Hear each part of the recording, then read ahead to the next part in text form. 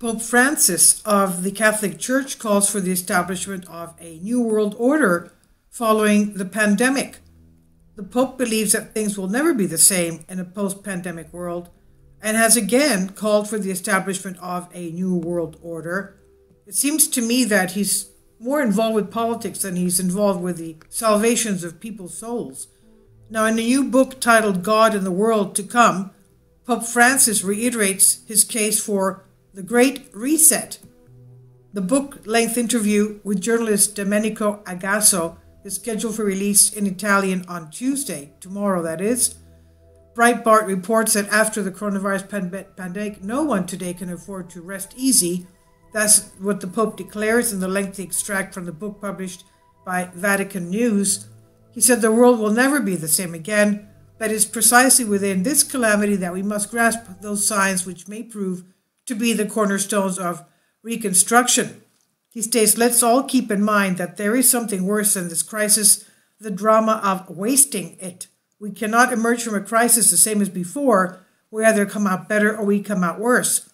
Now, the thing is that we see these elites buying up, for example, what Bill Gates is doing. He's buying up, I think he owns already 18% of the United States agricultural land. Please support my Patreon channel since YouTube has again demonetized my YouTube channel. My Patreon channel will have 5 different videos from my YouTube channel every day.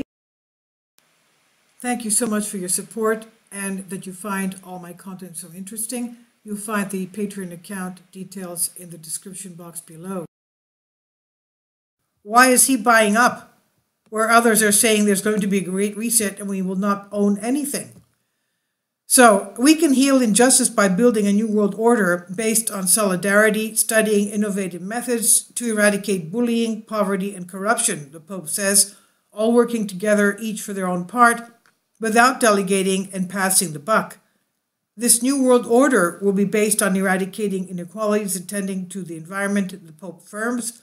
He says we can no longer blithely accept inequalities and disruption of the environment. The path to humanity's salvation passes through the creation of a new model of development, which unquestionably focuses on coexistence among people in harmony with creation. You can imagine what that means. Well, obviously, it means culling the world population, right? As a path towards a solution, Francis points towards young people involved in ecological movements. He said, if we don't roll up our sleeves and immediately take care of the earth, with radical personnel and political choices, with the economic green turn by directing technological developments in this direction, sooner or later, our common home will throw us out the window, he insists. The Pope also asserts his conviction the world needs to be healed from the dominant speculative mentality to be reestablished with the soul in order to reduce the gap between those who have access to credit and those who do not. Christians and people of goodwill should choose which enterprises to support based on 4 criteria, he says. He proposes these. This is inclusion of the excluded, promotion of the least, the common good, and care of creation. Right now, it's a matter of rebuilding from the rubble, the Pope says, a task that involves those in government as well as the rest of the population. He says it's time to remove social injustice and marginalization. If we seize the current trial as an opportunity, we can prepare for tomorrow under the banner of human fraternity, to which there is no alternative, because without an overall vision, there will be no future for anyone. Part of the Great Reset also entails an end to the arms race, he adds. He says it's no longer tolerable to continue to manufacture and traffic in arms, expending huge amounts of capital which should be used to treat people and save lives.